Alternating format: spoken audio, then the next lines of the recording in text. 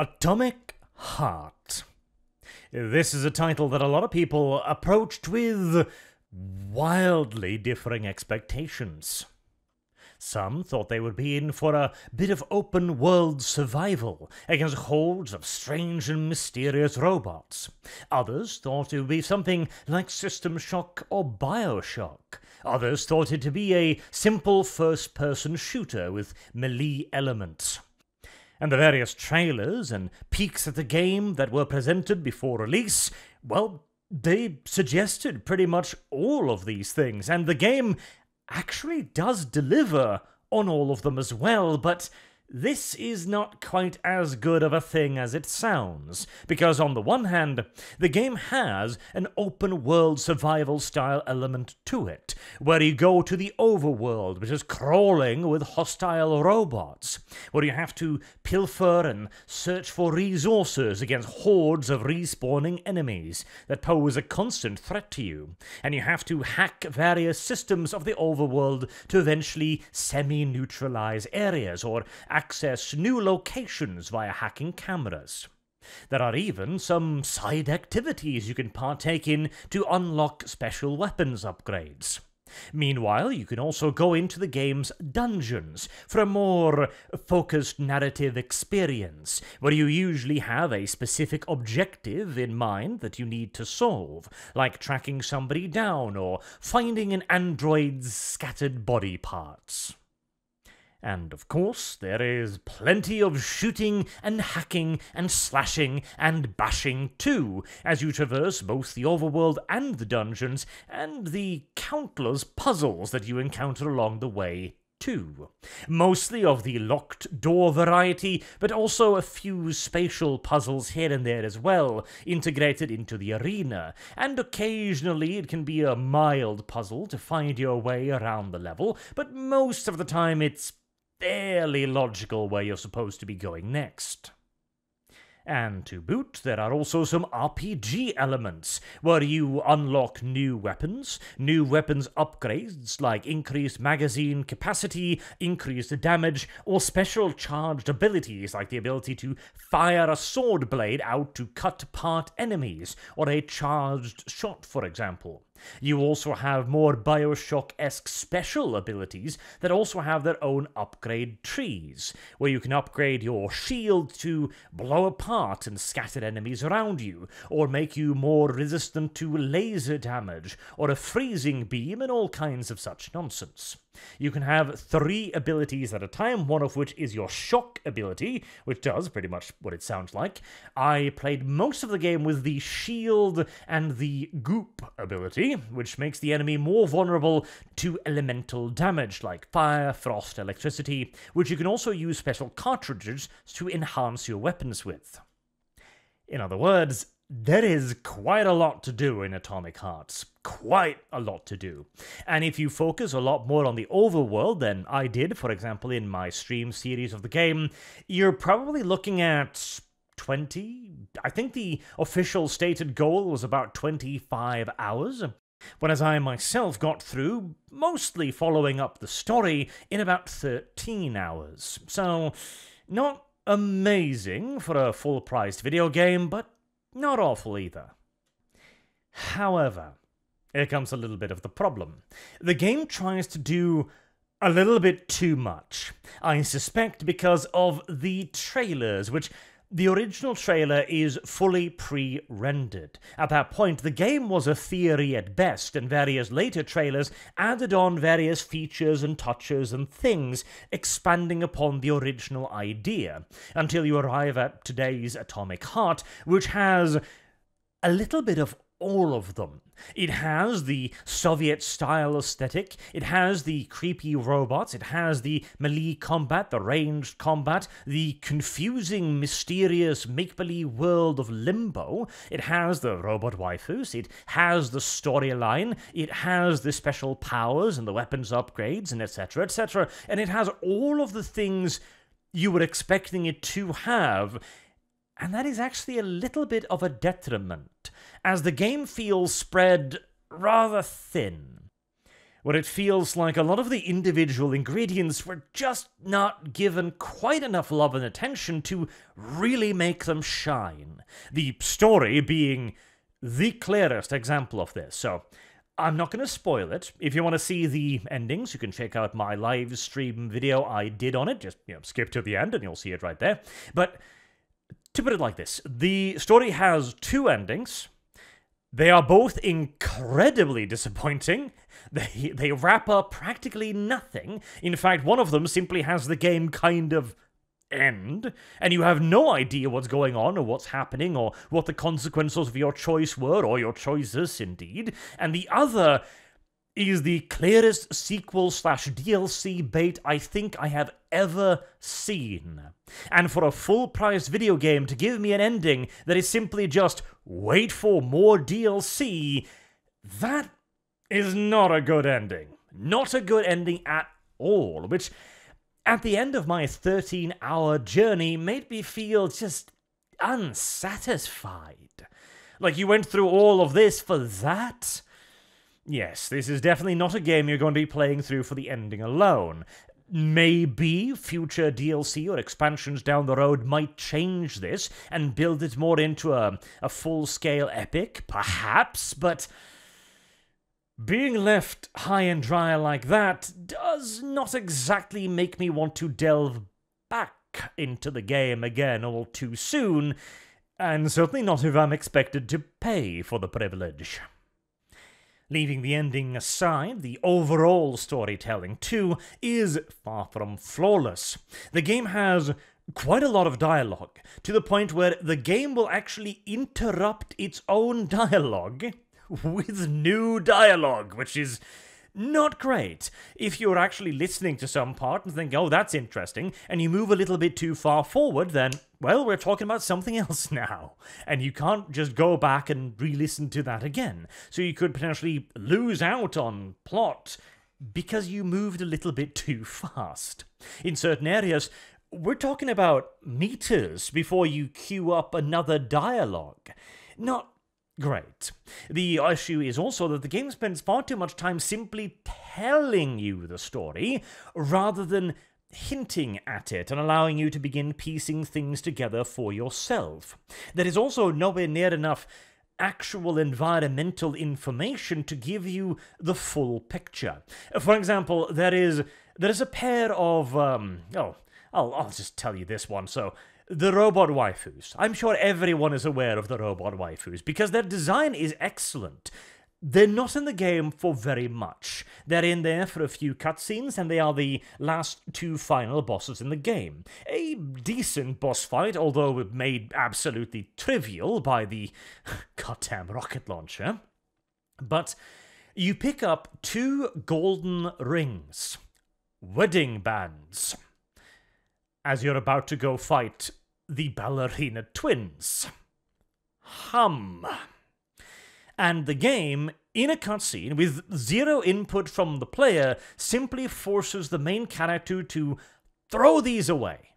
And I have a sneaking suspicion that the eventual DLC is going to focus heavily on not throwing away those two rings, or in some way recovering them.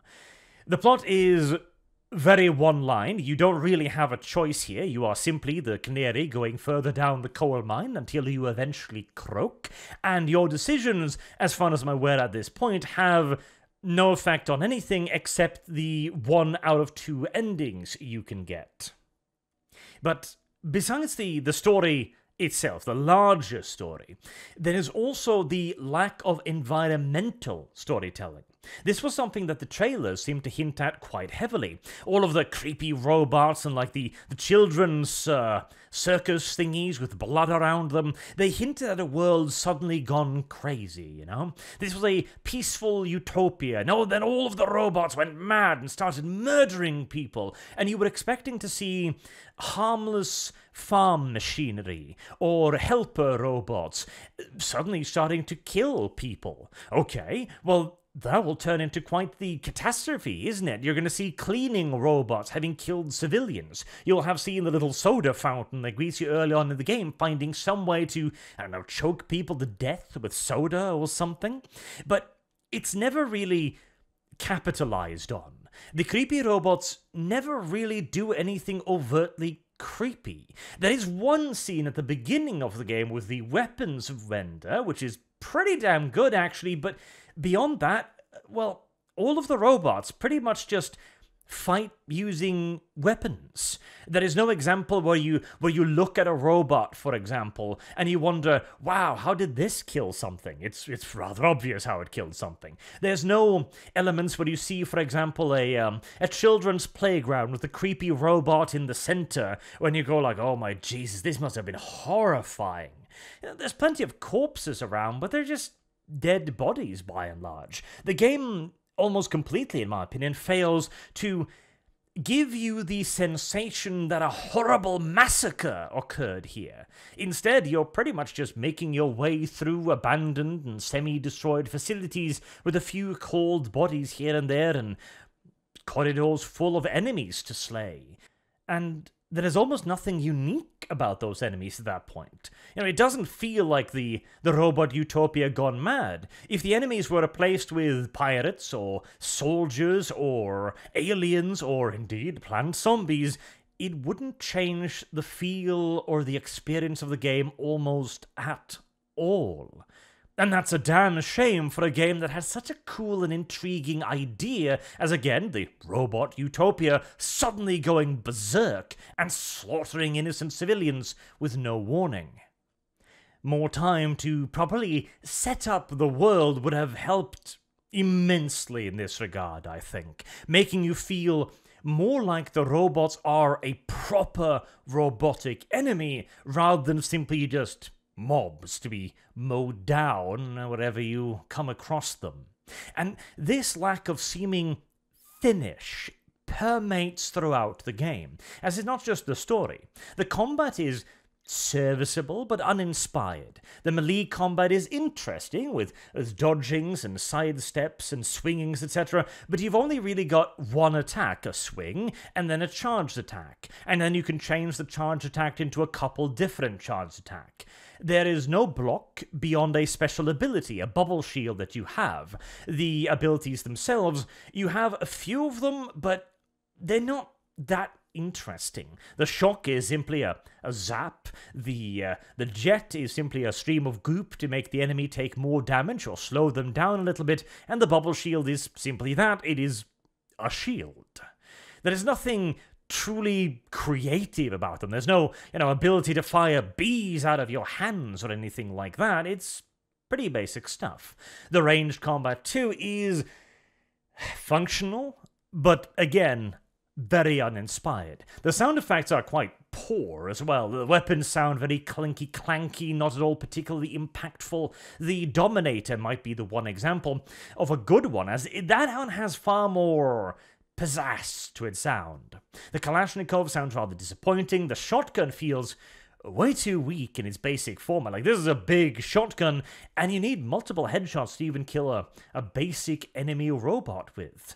The enemies, too, get rather bullet spongy rather quickly, to the point that you might require entire magazines, several, to drop one of the intermediate enemies, like the shock baton-wielding white humanoid robots or the black combat modules.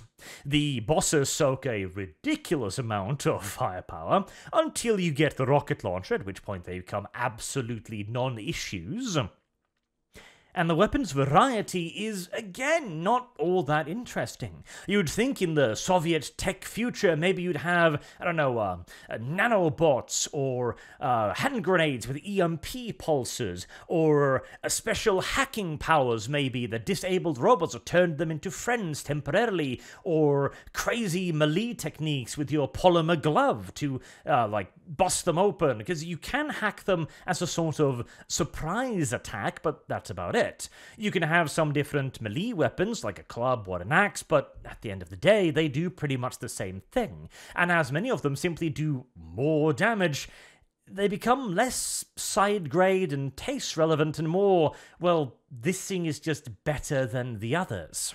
The ranged weapon too, again, they're pretty much just regular stuff like pistols and rifles and stuff.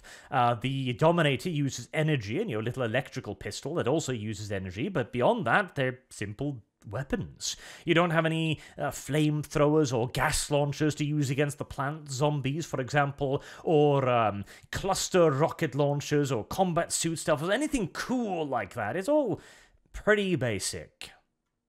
And hey, at the end of the day, there's nothing necessarily wrong with pretty basic, but everything is pretty basic, even the overworlds. Because you're thinking, okay, the dungeons, right, fairly linear stuff, maybe they're not too interesting, and most of them are not. The only one that really sticks out in my mind now is the Opera House one, because you are chasing down a, well, clearly lunatic fella that keeps talking to you over the intercom, and you have to delve a little deeper into his perverted psyche than you might be entirely comfortable with. And the overworld, oh, I hated the overworld.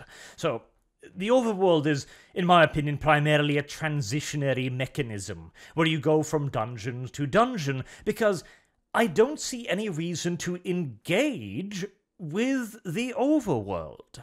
It has loot in it, sure, it has metal scraps and bits that you can use to get weapons, it even has the ability to unlock special upgrades for weapons, but all of my weapons are already fully functional, and the various upgrades I saw weren't all that interesting. Sure, it would be great to give my rocket launcher the ability to have a magazine to make it even more overpowered, but it's not a particularly cool upgrade.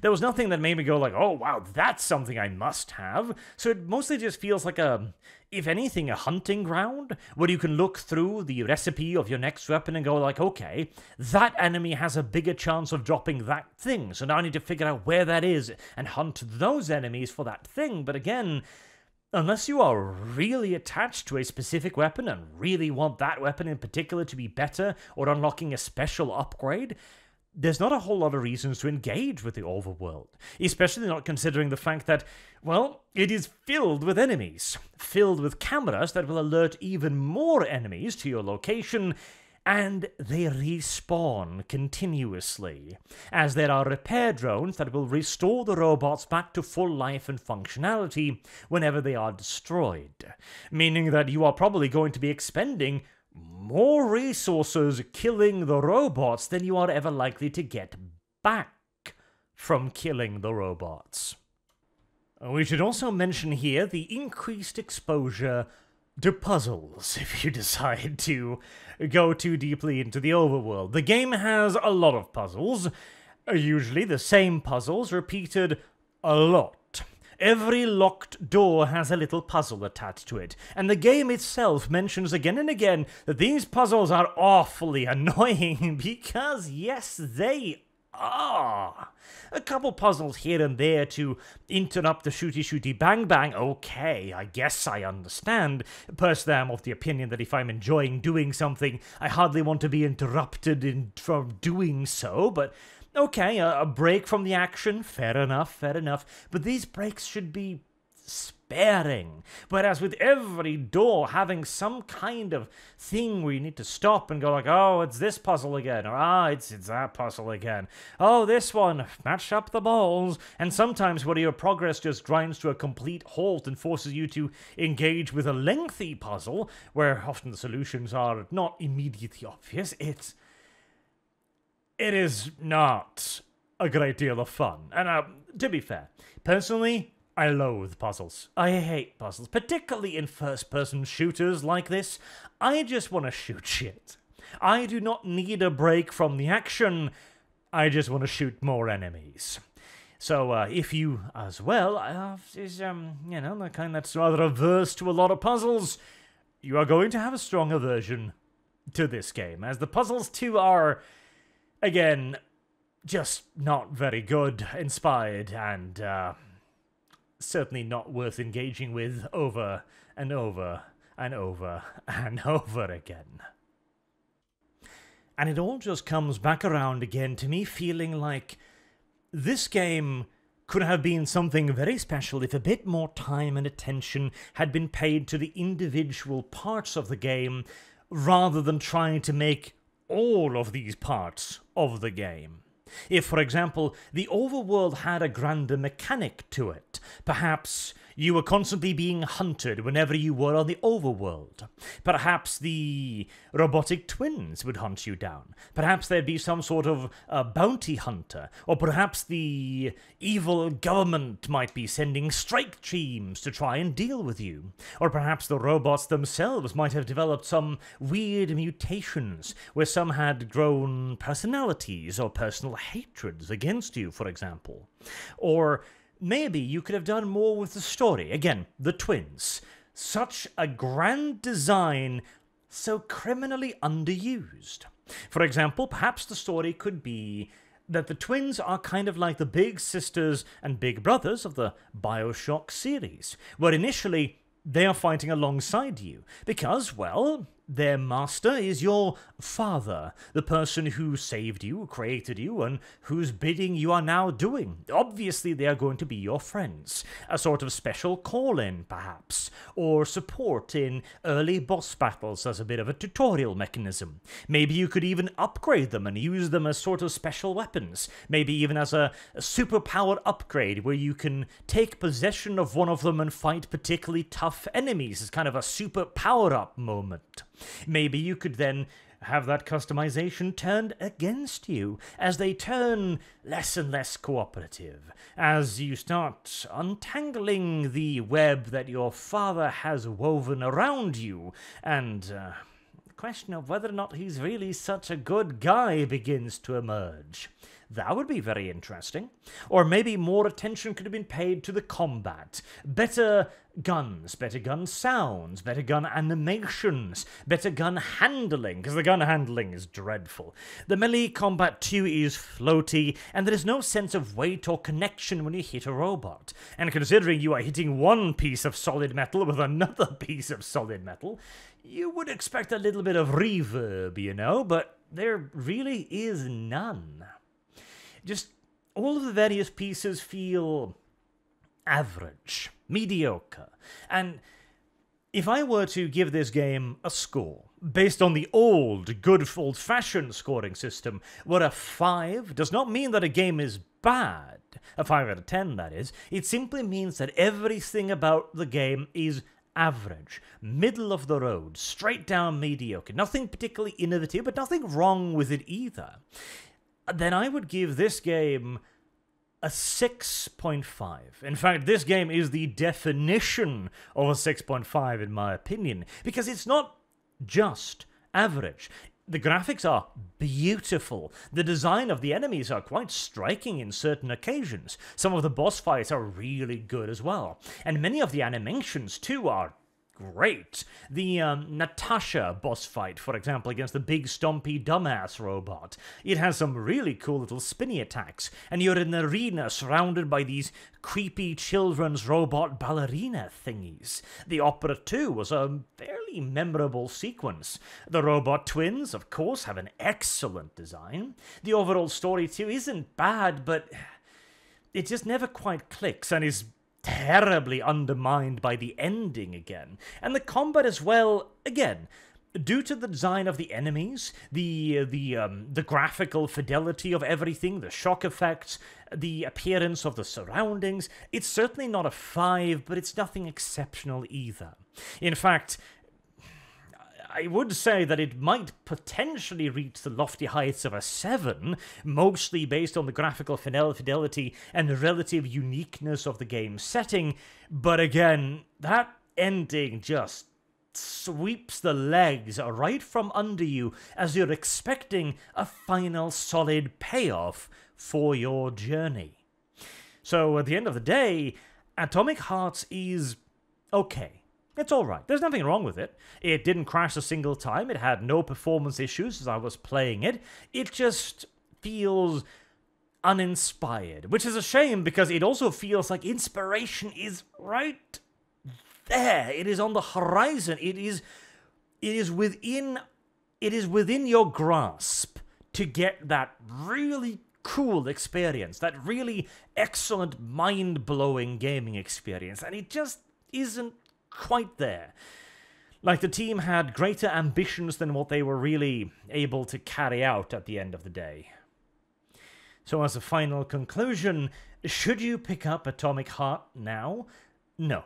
A hard no, in fact, which might sound confusing, considering the fairly decent score, and the fact that, again, there's nothing wrong with the game. I had quite a lot of fun with it, but you should not get it now because of the ending. I cannot stress enough the ending.